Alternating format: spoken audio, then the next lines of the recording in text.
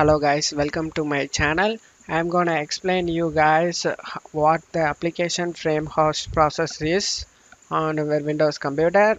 So if you happen to open up Task Manager and you notice this process is taking up a lot of memory, I'm gonna explain you guys what exactly that is.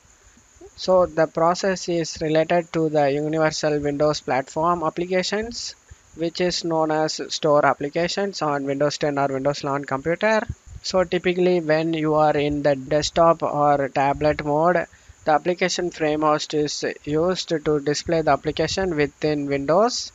So if you have different store apps open such as the mail or calculator app, for example, they would be in window mode and that process would be managing that in the background.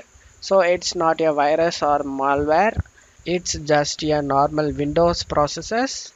I hope this video helped you guys. If the video helped you, don't forget to leave a like guys. You can also subscribe me and support me guys. Thank you.